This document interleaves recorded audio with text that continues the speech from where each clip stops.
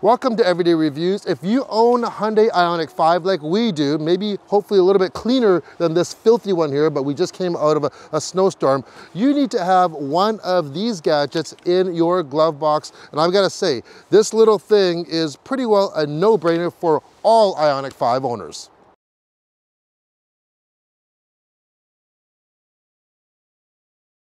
The IONIQ 5 is full of unique features, from the pixel LED lighting to the retro shape, but one really unique feature that it has is called V2L, vehicle to load. So what that does is allows you to pull power from the battery and power your appliances, for instance, from your house. So on the top trims, the unlimited in Canada, which we have here, or the limited in the US, you actually have a plug right below the rear seats. If you didn't get the top trim though, don't fret, you can still get V2L through an adapter, either through Hyundai itself or a third party. This is the Lectron V2L adapter, and it's pretty well the same. There's a couple little differences, is that this one doesn't have a power plug. So how does it work? So we just open up the charge port here. I'm on a weird angle here. I'm gonna switch around. I'm going to plug it in. You can hear that snap there. This is where you would plug your device in. Now let's plug something in here. So you're still at the limits of 1900 watts. It's up to 15 amps as well.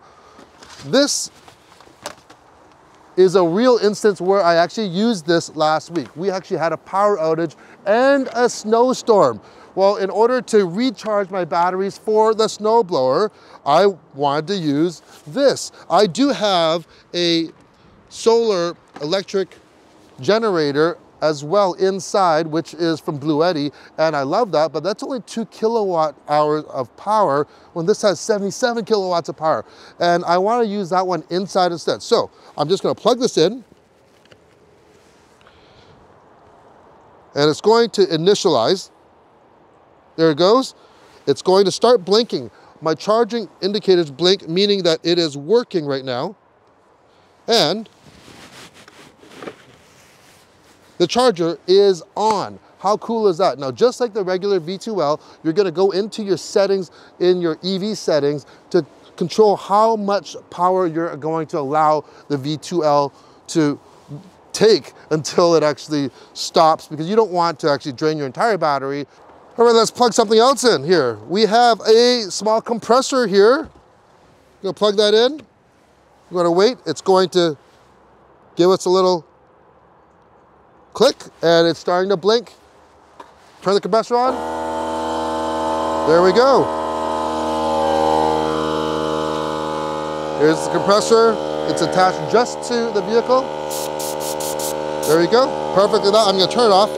It's a little bit loud, but there's a good example. Maybe you're a small handyman and you wanna do some small jobs. You might be remote. There's no power easily accessible. Hey, you have your built-in generator. The beauty of it is that depending on the charge of your vehicle, you have a lot of capacity here, probably up to like 50 kilowatt hours of power. So power outage, you wanna power your deep freeze in your garage. I've done that with my other generator. Huge bonus there. Tailgate parties, man, you could do big screen TVs, you could do stoves, sous vide, instant pots. You can do it all in the back of your Hyundai IONIQ 5.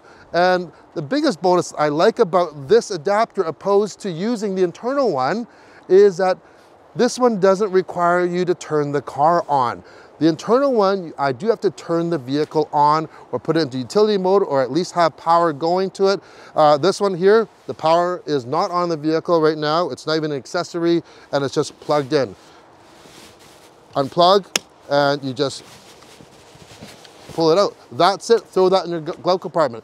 Now, before getting this, I did read a few reviews on this, and some people had complaints saying that essentially there's a little switch here, and they're saying that it's hard to depress, and they're, with your plug. I have had zero issue. I've hooked a coffee maker to this. I've hooked everything to it, and I have had no issue. Once again, you wanna see, I'm plugging it in, just like that. Wait for the little click. There we go, and on it goes. There's no issue here. Maybe earlier ones were a little bit looser, I don't know. So I just want to show you that example. One thing though, I thought it would work and it could be very handy for campers out there, especially if people are using blow dryers. For some reason, the Dyson blow dryer, you know, the fancy see-through one, even though it's 1600 watts, so it's 300 watts below the limit of 1900, it powers on, but it will not blow. And that's with the internal or the exterior one. For some reason, the Dyson has some sort of different protocol that doesn't work for that. So if you want to power your Dyson with this or the internal one, it's not gonna work. Another thing to note about this adapter is when it's activated, as it's flashing right there, it actually locks on just like your regular charger does, even though there's a release trigger there. So basically if I unplug it though, now it becomes solid. Now I can just go and pull it off, close up, put it in the glove box, or I like to put it underneath the rear floor. At this time, the online description states that this is only compatible with the Hyundai IONIQ 5.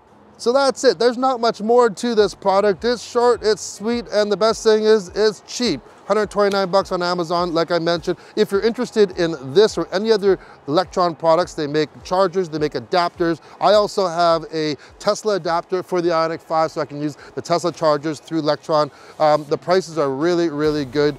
And yeah, anyways, I'll leave a link below. And if you have any questions, leave them down below as well. See you in the next review. Cheers. We're here searching for Kevin Costner and the entire crew of Yellowstone. No, I'm just joking. We're here for Winter X Infinity. I love it when manufacturers have so much confidence in their product that they brought us here. We're gonna check out the all-wheel drive situation on ice, on snow, on the road. Wanna know what Rolling Lab is? Let's check it out.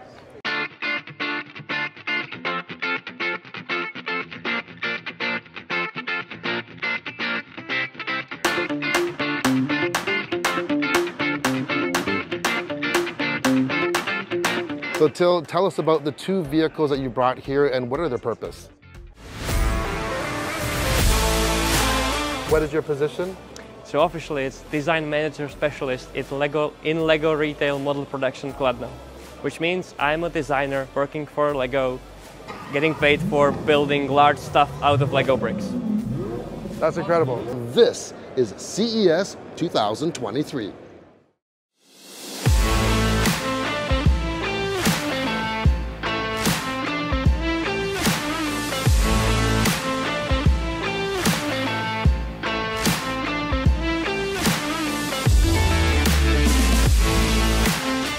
Okay, Christopher, we're at the Blackview dash camera booth. What is new with Blackview? Yeah, for Blackview, we do have our 970 LTE model.